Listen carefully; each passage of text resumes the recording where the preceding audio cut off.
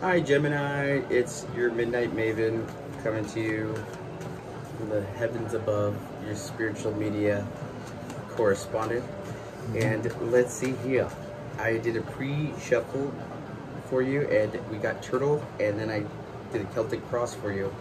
And your song is One Headlight by the Wallflowers. And I'm going to tell you why. First off, you have the Seven of Pentacles and the Six of Wands at the center of the spread. Basically, your victory seems like it's just taking way too long. That it's not, you're just way too far away. It's taking way too long for you to get the fruits of your labor. So the victory is almost seeming like it's not going to matter, or it's not going to be as sweet. At the bottom of the deck we have the Seven of Cups in the reverse. So that's a good thing, because too many options is the devil's playground. And that could be good sometimes, but you don't want that. And then in your higher self, you have the Five of Wands in reverse. So that's the end of chaos theory. I know Gemini likes a little chaos, but this was even a tall order for you. In the recent past, we have the Judgment card. So you called Judgment, you blew your horn, and now it's all coming down. I think everybody's blowing their horns, but in the near future you have the Ten of Swords. So, you know, I hate to say this, but it's like no good deed goes unpunished, whatever, blah, blah, blah. It's just, you're gonna have to take the thorny with the rosy. I don't know. You're gonna have to take the good with the bad, because it's coming in, and this karma is very intricate, and there's a lot of layers to it, but it's all for the best, and it's going to be a change, so at least you won't be bored. How you see yourself is the Page of Swords, so you are very aware of all the goings on, and you know, you have, yeah. You're gonna go to weakness for 28 downstairs with that. Yeah, no, yeah. Sure. You have your ear to the streets. You know what is going on. You're in the know, pretty much. How people see you is the Eight of Cups in the reverse. So you're choosing to stay behind for lover. And your hopes and fears is the Eight of Swords. So you see how she's bound, but she could easily untie herself. But she's created a prison for herself on Alcatraz right there, you know. And your final card is the Two of Cups. And this is why you're doing it. Because you have one headlight and you're traveling down that long desert road because you believe it's worth it. And that's beautiful.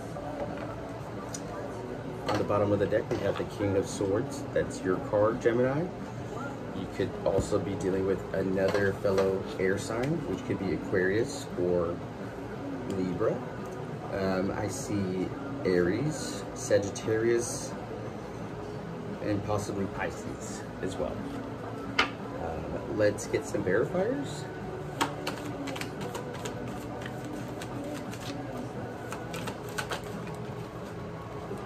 Well, it's not a water sign. You got the Queen of Cups in the reverse.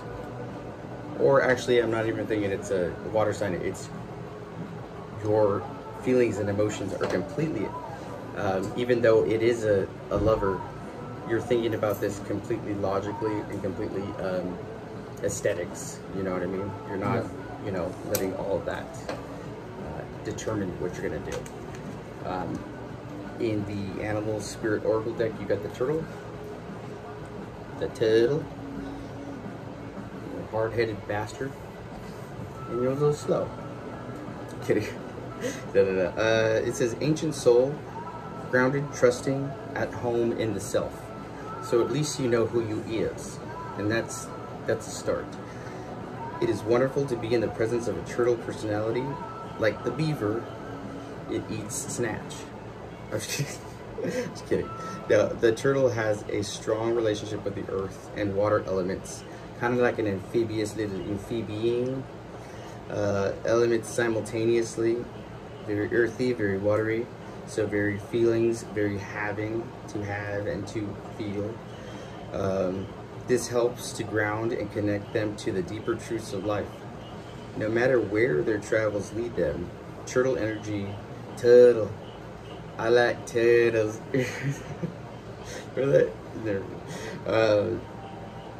Turtle energy is behind all great writers and storytellers as they collect life experiences. Kind of like a comedian, so I don't know if your careers, you know, an author, a comedian, an actor, somebody in show business, Gemini, which probably sounds like you, somebody that's communicating or relaying messages or storytelling. As they collect life experiences. Under the shells for later use, the most potent turtle energy helps us close all the other books and begin to tell our own true tale. So instead of, it's kind of like going on YouTube and waiting for everybody to tell you what your fortune is. It's starting your own channel. It's starting your own voice. Not to be narcissistic, but to solidify and plant and cement your word and your stance individually and unhindered or tarnished by other people's opinions. It's completely your own, Gemini. When in balance, you're peaceful, adventurous, and productive. When out of balance, you slow down to a halt.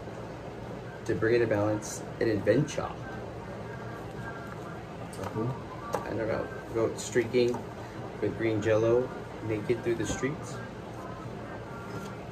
Go hang out in some abandoned houses along San Pedro Highway. Not San Pedro, going to South Padre. You know, there's like abandoned houses where you go down the highway. That's kind of fun. But yeah, you're taking all emotions out of it. You're cerebral, totally cerebral, which is where you live mostly.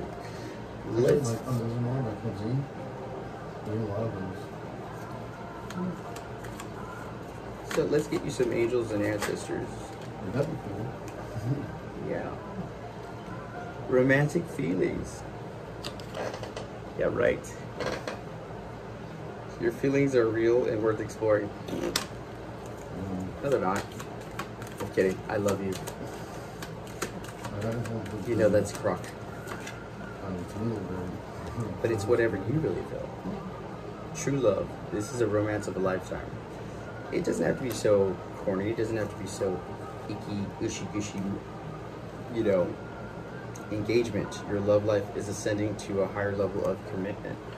So it could be your version of romance and higher level of commitment and true love and all that shit. You know, you can go to City Hall and get married, or you can have a Princess Lady Di wedding, or fart rainbows, or I don't know, whatever you want to. And I know you already know that.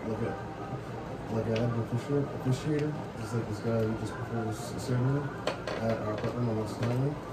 And my neighbor, Buddha, you know, he's a black Indian. He actually was the one witness, and then he was the witness too. It's kind of cool. Nice. Very cheap and simple. How much for the ceremony? Just $60 for the guy to perform the ceremony. The ordained minister. It's cool. To officiate.